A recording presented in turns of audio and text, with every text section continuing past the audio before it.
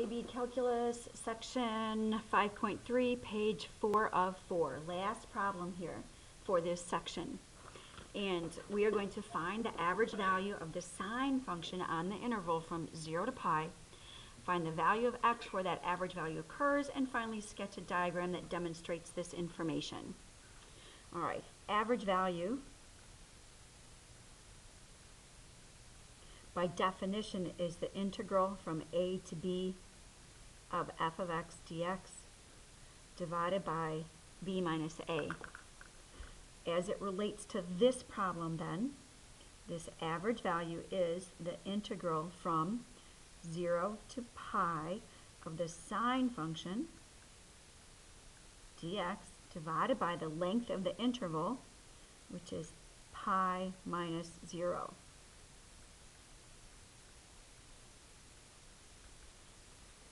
Alright, well clearly the denominator is pi, and this one right here, the integral from 0 to pi of sine x dx, you can't do that one by hand yet. That one is FNINT on your calculator for now.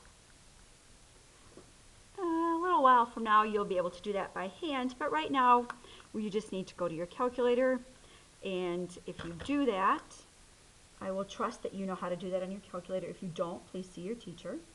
That's 2.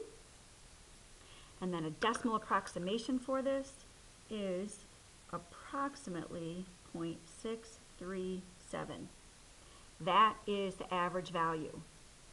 Average value is a y value. It's a height.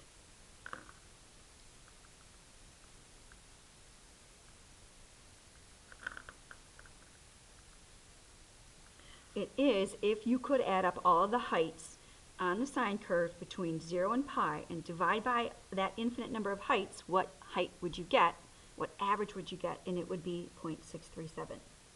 All right, so first part, find the average value of the sine function. Got it. Find the value of x where that average value occurs. All right, this is a y value. Remember, it's a height. So for the next part where it says find the value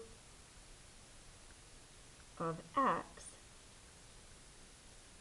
where the average value occurs, we want to know where f of x is equal to 2 over pi. Well, that's where is sine x equal to 2 over pi. Using your pre-calculus, then you're going to have to do an inverse sine of 2 over pi. Make sure your calculator is set in radians.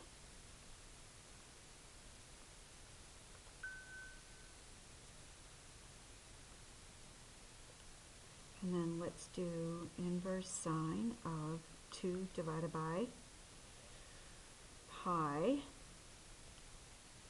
And we get 0.690.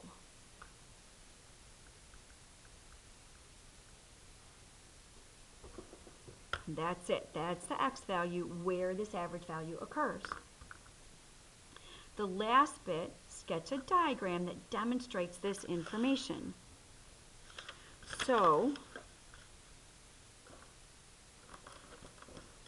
let's graph y equals sine x between 0 and pi.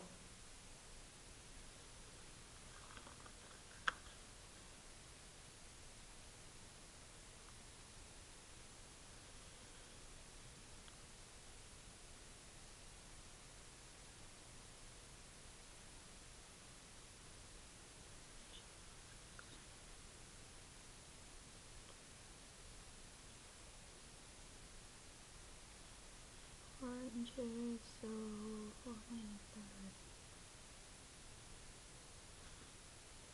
and here's pi over 2, here's pi, there's 1, and I am making this greatly enlarged just so we can see everything that we need to see.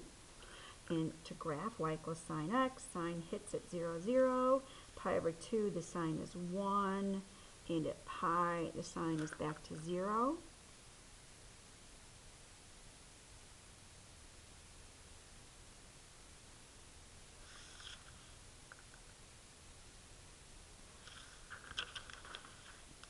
And there's y equals sine x on the interval from 0 to pi. Remember, sine has a period of 2 pi, so we're only seeing half of this sine curve. All right, now the area underneath sine x is this on that interval from 0 to pi.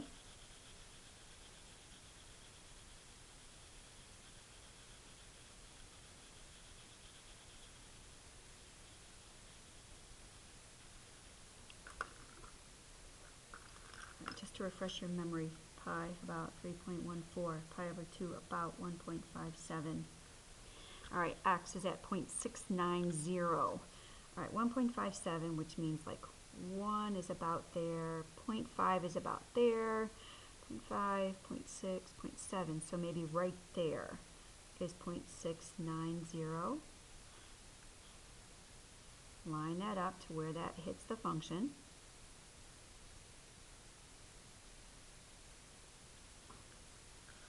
That height then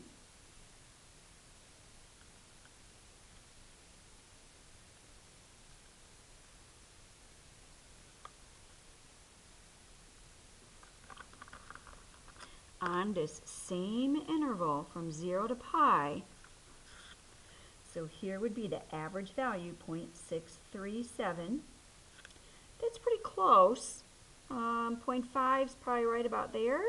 So 0.637, that's pretty darn close. That is the average value. And if you look, the area underneath this rectangle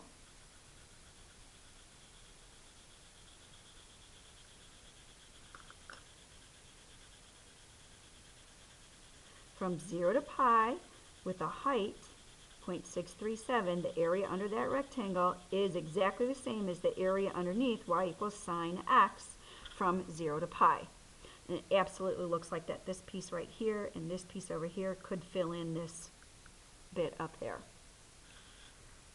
All right, let's just kind of go back and confirm a few more things here. So there's your diagram, but looking at this rectangle,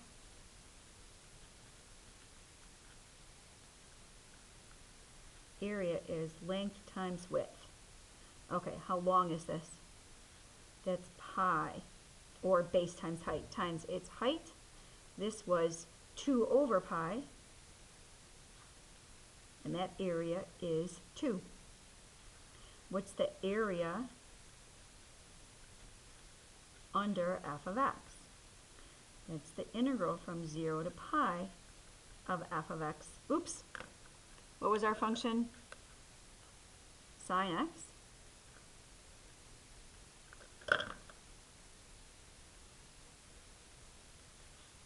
And that is 2.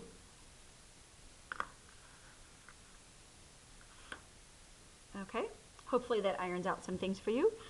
That wraps up the notes. Please make sure that you get this homework done ASAP.